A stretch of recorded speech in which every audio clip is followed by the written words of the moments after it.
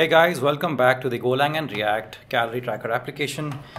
Here in this video, I want this to be the last video for the backend side of things, and we have 4 functions remaining. So we have add entry and get entries by ingredient, upgrade ingredient, and update entry, and it looks very challenging to be able to do all these 4 in just one video because we still have these errors remaining. So maybe I'll do these functions right now and handle errors with the front end.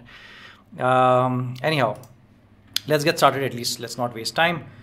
So we'll start working with the add entry function. So I'll say context cancel, and then I'll create my context with my timeout with 100 seconds. I'll take a variable called entry. I'll access my models being what I've just created here. So the way you access a model struct in another package is by writing the name of the package and then writing the name of the model. So in case you want to check it out, our struct was called entry with a capital E, and this is what I'm referencing here. When I try to save it, hopefully it should get that package for me. Yeah, so it was able to get Go React Calorie Tracker IT models, which is exactly what I want.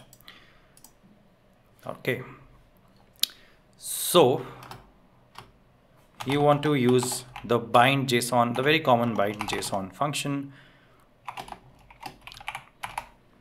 And why you use it is because you get some data in the request body, which will be the data for the entry, but that will be JSON data, and you want that JSON data to be converted into something that Golang understands, which is based on this struct. And you want you've already told Golang that, hey, with JSON this is what it's going to look like, and you need to convert it into this so that we can work with this.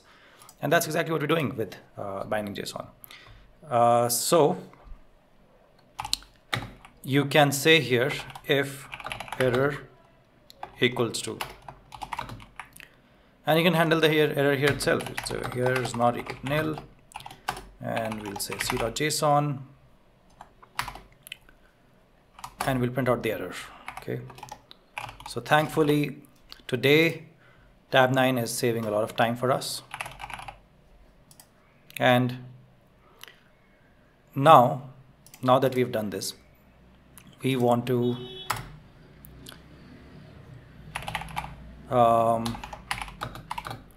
add one more thing to this object. We want to add an ID to this object. So we'll use primitive package and the new object ID function for that. And we'll get a new ID for this new entry that we're creating. And we'll simply use the entry collection. And we'll use the standard function that you get, the insert one function for MongoDB. If you worked with MongoDB, you already know this. And we're just going to insert the entry. But I have missed one thing. I will validate the struct called entry, and I will check if there's a validation error or not.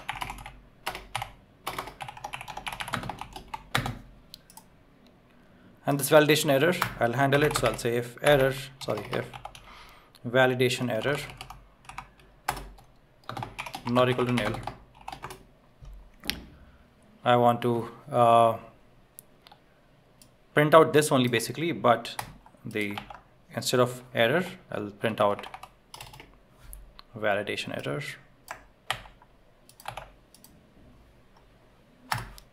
and we'll print it out as well. So we'll print out the validation error, and you want to return. Now this validate package also, I'm expecting Golang to be able to pick it up properly. Was it able to? No, it wasn't able to. Basically, I want to be using the validator v10.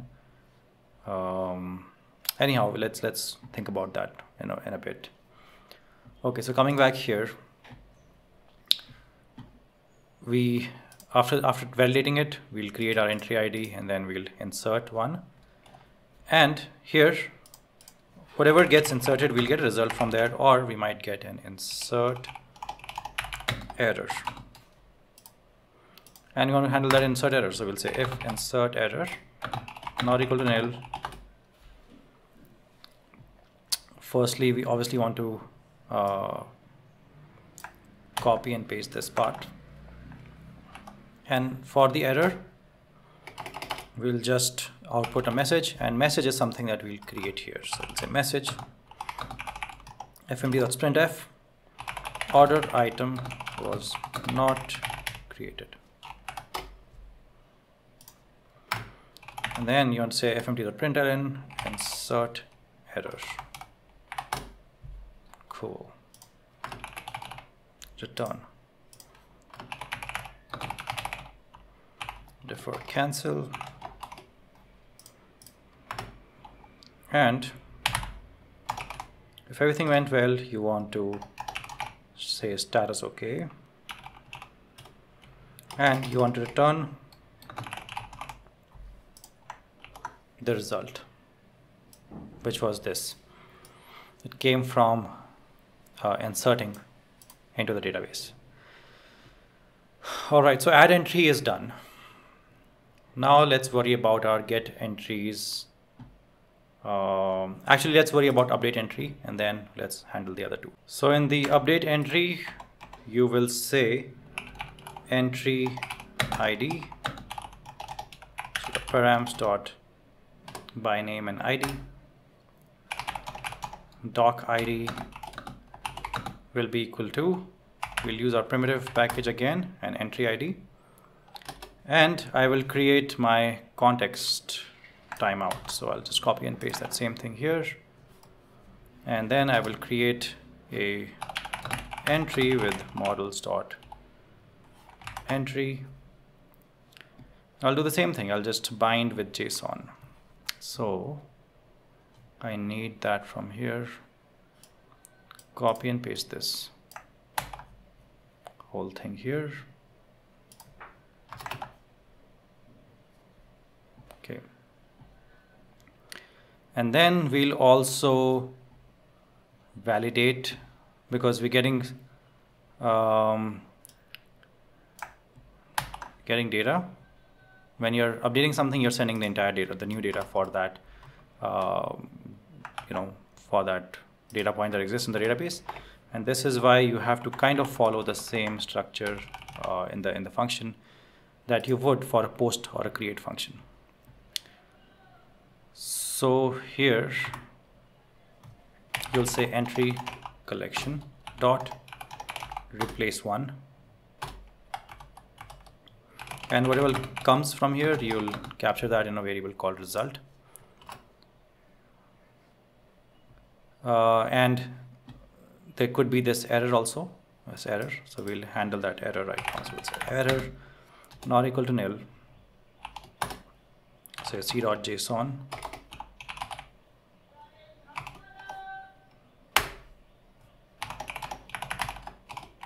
Print out the error. Like send the error in response, and then also print out it in the terminal and return.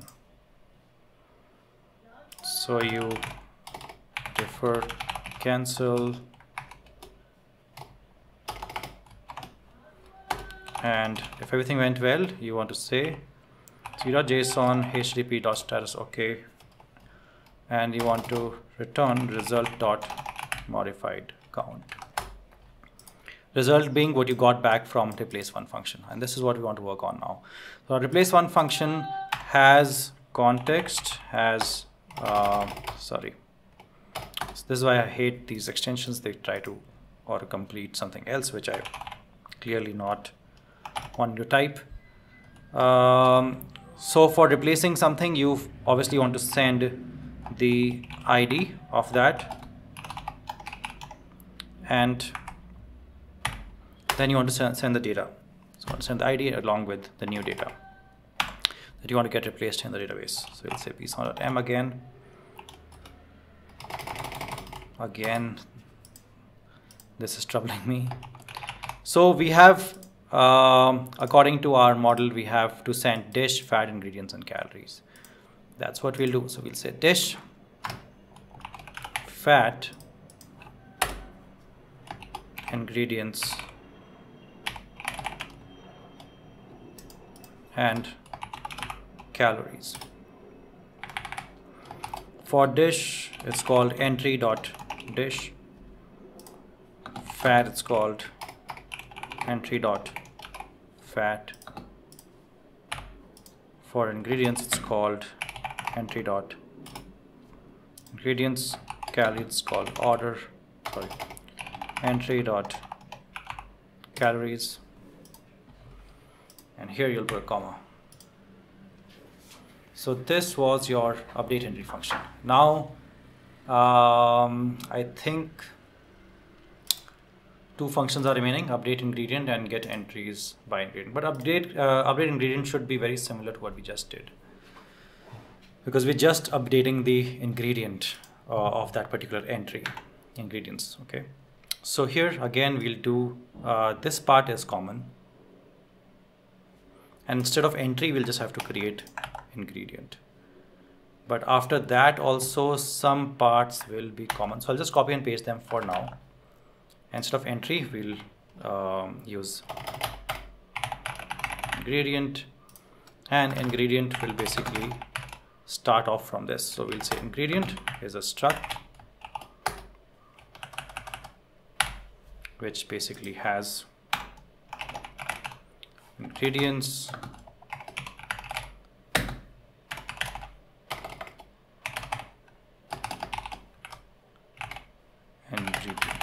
using a star here because this is what we're going to send, so we have to refer it.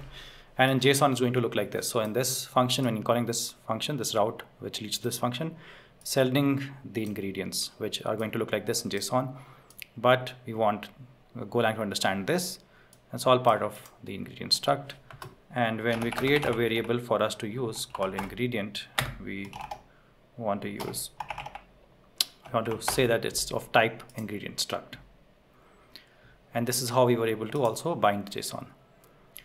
Now simply you want to use entry collection and the update one function to pass the context and the ID of the data point to edit or update, and we'll say it's equal to doc ID that we just worked on out here.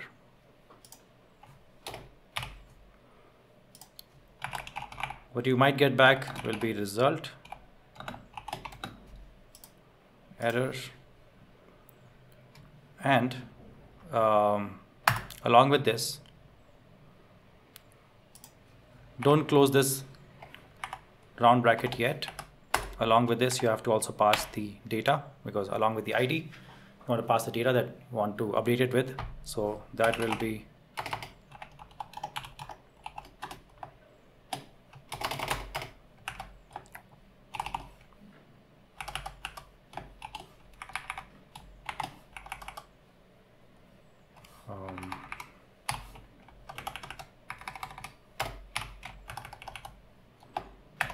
$set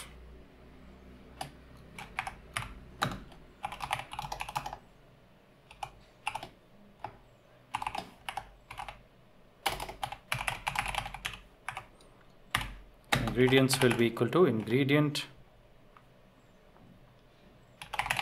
dot ingredients. When we say ingredient, ingredients derive of struct ingredient which has ingredient. So when we say ingredient dot ingredients, this is what you're referring to, the ingredients that this function just received from the body.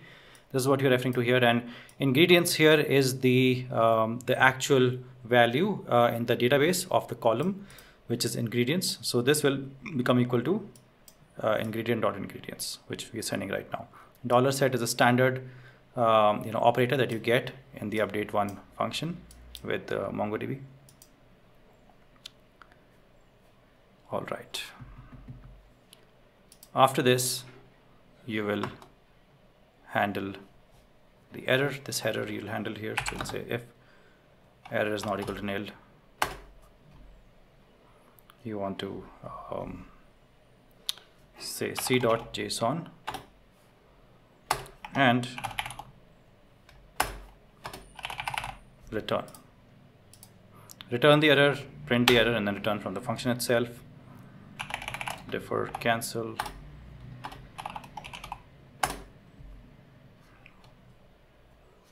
And we'll also return, we'll actually return just the modified count. So instead of returning the result, return the modified count. Whew. So that was our update ingredient function. And now we'll work with the get entries by ingredient. So let's move on to the next function. We'll take care of all these red lines in a while, don't worry. Let's move on to the next function, which is also the last function, get entries by ingredient. So here what we will do is we'll say ingredient will be equal to params by name ID, and because we want to get it by the ingredient ID, and then we'll create our background context. To get the entries, we'll create a variable called entries. This is what we'll be returning from this function at the end. So we can write that from this function at the end we'll return entries, and in between is where the magic will happen. So we'll say entry collection dot find cdx comma bson dot m, and instead of passing an empty object, like we pass an empty object for getting all the entries, then we pass the ID to get just that one particular entry by ID. And now we will pass the ingredients instead, and that we'll have here an ingredient. And we can capture this in a variable called cursor, and we might get an error out here. So we'll say if error is not equal to nil, c.json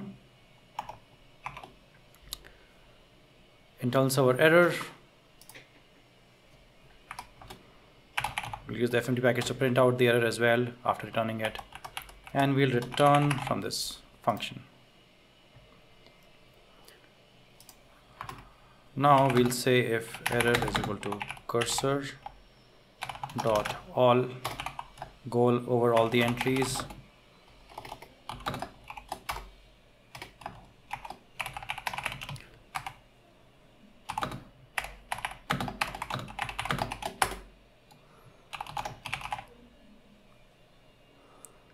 and here also we'll print the error again.